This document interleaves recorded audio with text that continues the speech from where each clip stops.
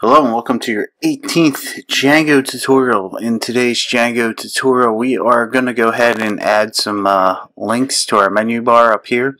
That way we can easily navigate through our pages instead of typing in the URLs up here. Make our life a little bit easier. Also, when we do this, we're going to make the links active. So if we're on the home page, that would be highlighted. If we're on the tutorial series page, that would be highlighted. So I'll show you how to do that via Django. So go ahead and open up your text editor. Well, let's go ahead and close out all these files here, because we're going to need base.html, and I don't like having a lot of files open. And clearly my computer's being slow as crap today. Alright, go ahead and open up base.html. First thing we're going to do is go ahead and add our links in here into our nav portion. So let's go down and find out exactly where we're going to add it. Navbar collapse. Right here under navbar collapse in your class, we're going to go ahead and add our navbar. As you can see, we have one that pulls to the right, and that is our form as of right now to log in. I don't know if we're going to keep that or not, so we'll just leave it there. So let's go ahead and do UL. Alright, and I'm getting all this from Bootstrap itself, so I'm not doing anything crazy. Navbar, nav. Alright. So inside UL, we're going to need li, alright, and li and the class. Alright, so this class is going to be active, and then we'll close out the li, and then we're going to put our name of our link, so home. Alright, so we'll go ahead and do this real quick. And we'll not give this one a class for now. So we'll call this one, I don't know, tutorials. Like that. Well, let's go back and just check to make sure it looks okay.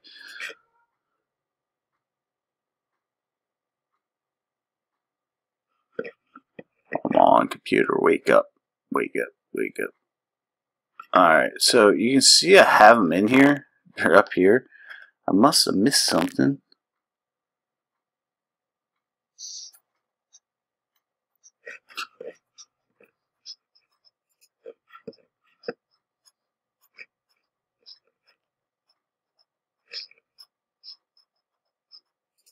Maybe it's the A tags. Like I've said before, I'm not a designer. href, and we'll just put a pound sign for now.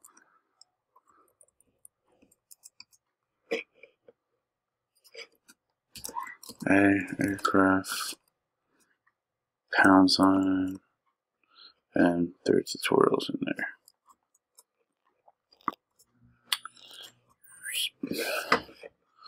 Go back and refresh. There we go. That's what I was looking for. Anyhow, you see how we got home and we got tutorials. How home is highlighted, and when we're active on it, it thinks we're active on it now because that's what we set the class to.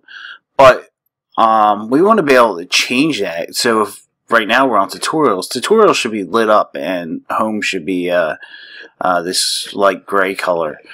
So how do we do something like that in Django? So let's first off, before we even get involved in that, let's go ahead and just set our URLs. That way I don't forget and say, oh, we're done, and move on. So first one is our home URL. So we're just going to do curly brace, percent symbol, and then we'll do URL. And then for home, it's home, like that. And then percent symbol, curly brace. Alright. So you may be wondering where I get this. URL is a URL tag, and then it goes to our first URLs.py file. And our main, I should say, not our first, our main URLs.py file. And that's inside master up here, okay? So if we open this up, let's see, we have a name, home. All right, so the name where we put it, home, that's what is associated with it. All right, the name, and then in here, home. Okay. Now, for our next one, we're going to see something slightly different. Not too different, but slightly. So with the curly brace, percent symbol, and then we'll do URL, our quote, and then we're going to do tutorials, colon, tutorial series underscore list, close our quote, and then we're going to do curly brace, our percent symbol, then curly brace. All right. So if we say that, now this one's a little different. All right. So we go to the tutorials, tutorials folder. Okay, here, and then it's going to go in there to the urls.py file that's located in there because we used to include. Forgot to include that. So in our main urls.py file, we have include, all right, and we call it app name or namespace tutorials, all right, and then we come down to tutorials, and then it goes to our urls.py file, and then it looks for tutorial series list view, all right. So it should be tutorial series list view in our base.html. So underscore view, alright? So that should be our URL. Now if we go in and refresh on our browser and try one of these links out, we should now be able to visit home without any problems. We should be able to go back to tutorial without any problems. There we go. Alright, that's what we're looking for right there. But like I said before, we want this to look a little cleaner, and we don't always want home highlighted. We don't want our users to look at it and constantly go to home. Oh, that's highlighted. Maybe I should click on it. Alright, so we need to highlight tutorials so they know where they are, if they don't already do. Alright, so how do we do this? Well, we're going to use a with tag, with, W-I-T-H, with tag. And with the with tag, we're going to go ahead and access request.resolver.match.url name.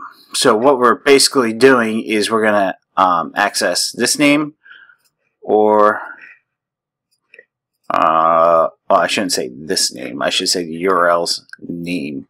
So the name that we set in the URLs right here, we're going to access this.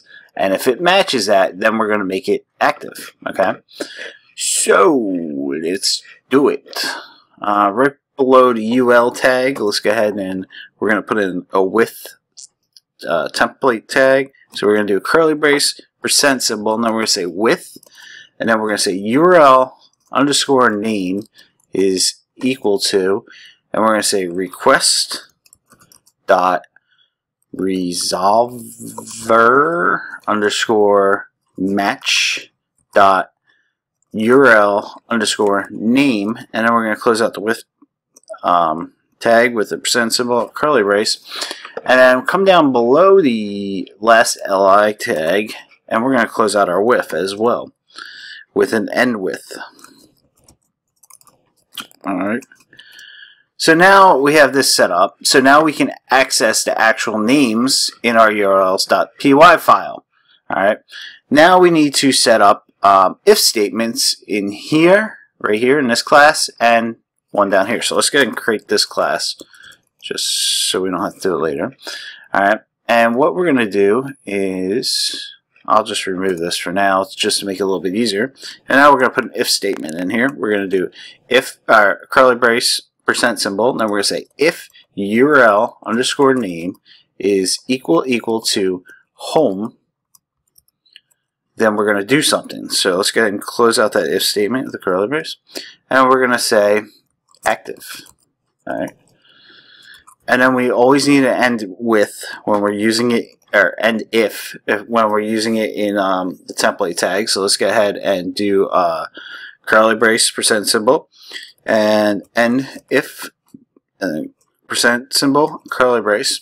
Alright, so there we go. Let's go ahead and do the same thing down here, but instead of typing it, Let's be lazy and copy it.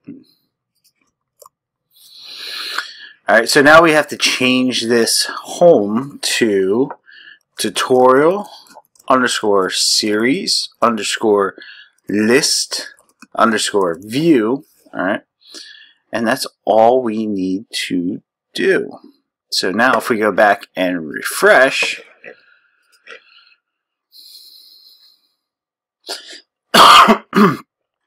now you see this is highlighted for tutorials. We're on the tutorials page and that's highlighted. Now if we go to home, that should be highlighted and tutorials shouldn't be. There you go. That's how you make a link active in Django. In the next tutorial, we're going to go ahead and put in pagination in our list view here, and then we'll pretty much clean up the project after, clean up this app after that, and move on to something better. So I'll see you in the next tutorial.